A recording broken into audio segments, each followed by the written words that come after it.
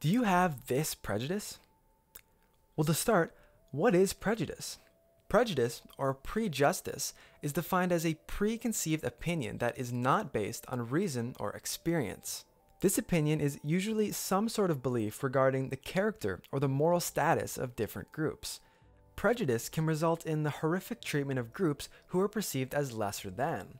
We don't need to look far into human history or even into the present to see how prejudice can result in violence against groups, and how that violence can become embedded into the structure of society. So, do you have this prejudice? Are you prejudiced against animals? In other words, is it possible that the decisions you make which involve animals are based on an irrational perception of the consequences? If your answer is no, then I invite you to watch this video with an open mind. Even if you don't find these arguments convincing, we must understand that this is what we would expect someone to think were they in fact prejudiced against animals. If you could take one thing away from this video, let it be this quote from the philosopher Kwame Appiah in his essay Racisms. Once someone has been offered evidence both that their reasoning in a certain domain is distorted by prejudice, and that the distortions conform to a pattern that suggests a lack of impartiality, they ought to take special care in articulating views and proposing policies in that domain. They ought to do so because the phenomenon of partiality in judgment is well attested in human affairs. Even if you are not immediately persuaded that you are yourself a victim of such a distorted rationality, you should keep in mind that this is the usual position of those who suffer from such prejudices.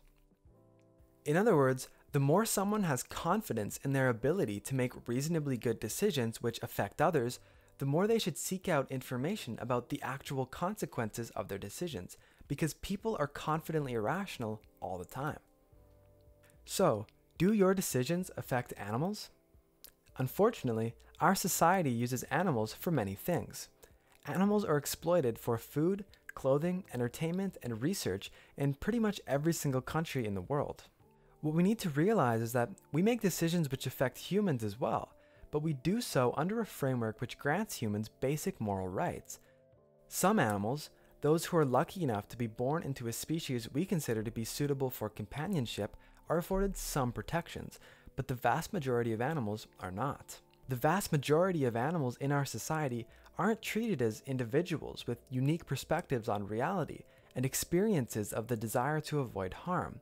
They are measured by the market value of their bodies. They are forced by us to live lives that are so terrible, most of us can't even imagine what it would be like to experience. Can you imagine what it would be like to live your entire life and never be allowed any healthy social bonds with others? To have no freedom of movement or bodily autonomy? To be mutilated and neglected for months or years waiting for the cold end of slaughter?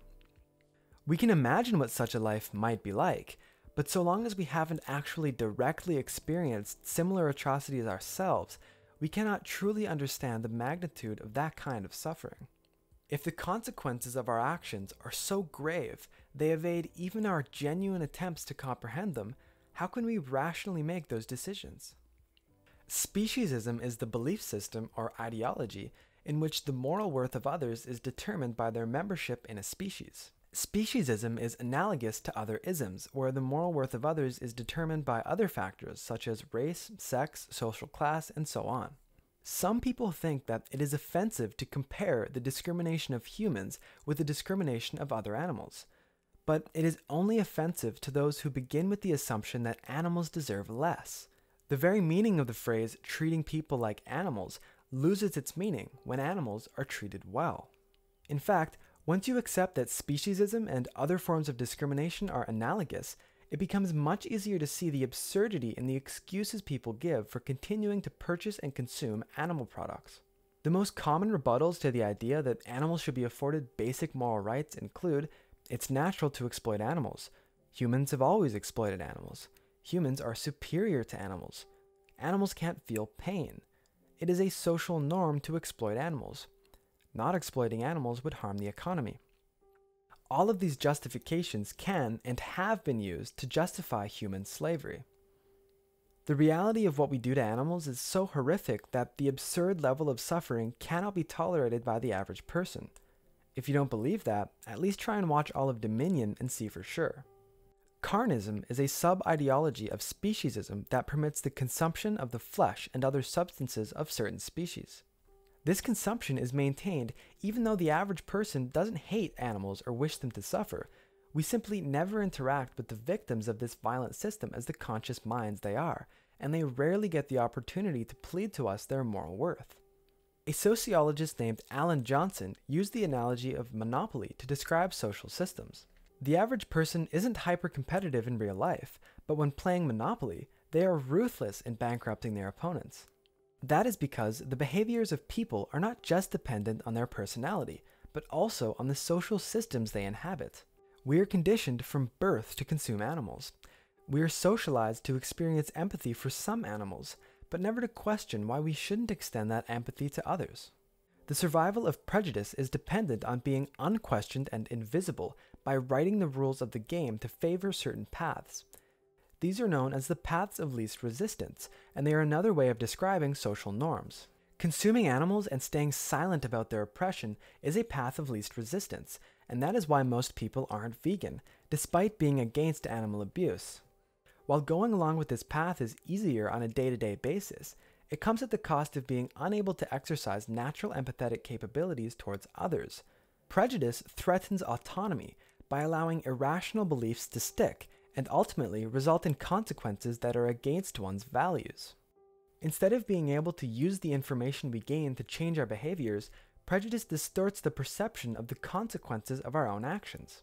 It's very common for people to simply refuse to engage with these ideas rather than reconsidering their own position. These include the downplaying of one's use of animals, using humor to belittle the issue, claiming that the use of animals causes no more suffering than the alternatives, or simply avoiding the topic when it comes up. The ideology of Carnism depends on shifting our attention away from the most raw facts of the conflict between our values and our behaviors.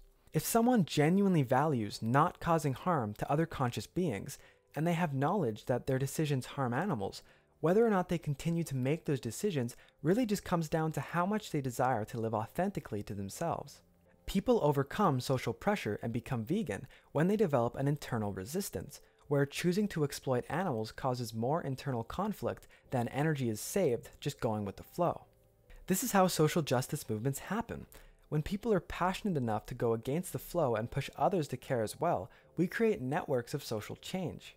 That is why, when we have an injustice like animal agriculture, where our decisions have clear victims and alternatives are accessible, we have a moral obligation to boycott animal products.